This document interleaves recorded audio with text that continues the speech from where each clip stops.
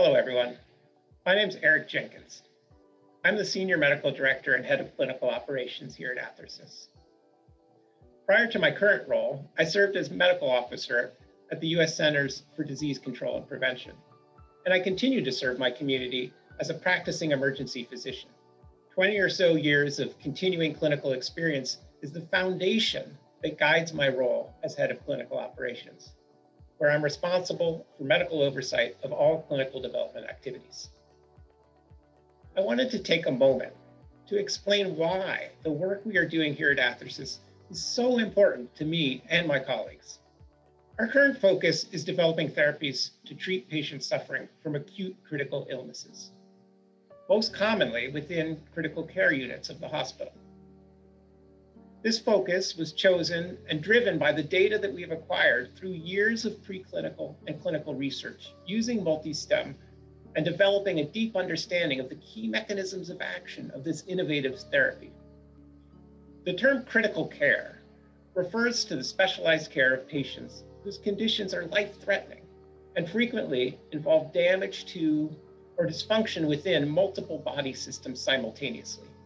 These are patients who require organ support interventions, constant monitoring, and comprehensive care by a diverse and deep clinical team within intensive care units. This occurs after something very bad has happened to a person, maybe a stroke, a serious car accident, or maybe it's COVID-19 that has developed into ARDS.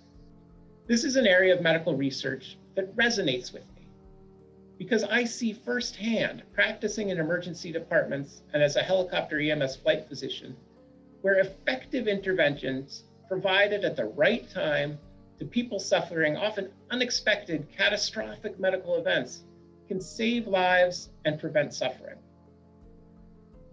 I'm privileged to care for, but also really humbled to witness the tragedies of acute illness and injuries.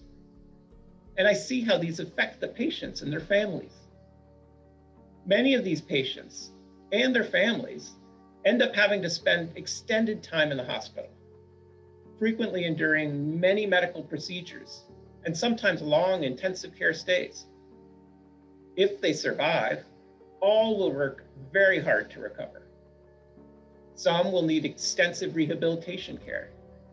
And unfortunately, some with severe persistent disabilities will require lifelong assistance at home or institutional care.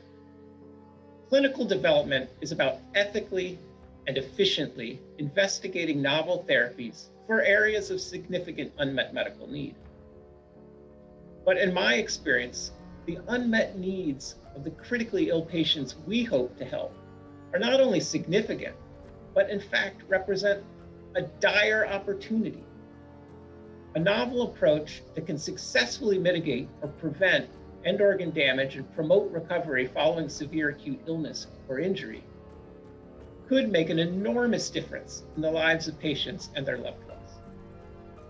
As a physician, I'm motivated and feel enormously privileged to be part of an organization and a team of really smart, hardworking, and kind people that are committing themselves to develop a truly novel therapeutic approach, advanced cellular therapy, to open a new realm of treatment in the critical care we provide to our sickest patients.